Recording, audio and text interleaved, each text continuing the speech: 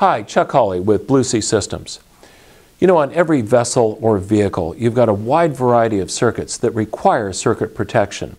But you've also got circuits that are left on all the time versus those that you want switched on and off when you turn on the vehicle's engine. That's where the ST Blade split bus fuse block comes into play. This is a fuse block that allows you to have half of the circuits, or 6 of them, that are turned on and off every time you turn on the ignition switch of the vehicle.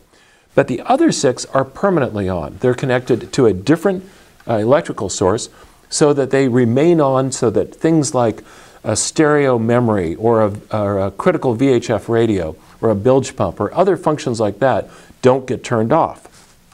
Now this uses the standard blade fuses, which are available in a wide variety of amperages, and they just plug into place. And incidentally, if you want to have a few spares, there's a place inside the transparent insulating cover where you can put a couple of extras.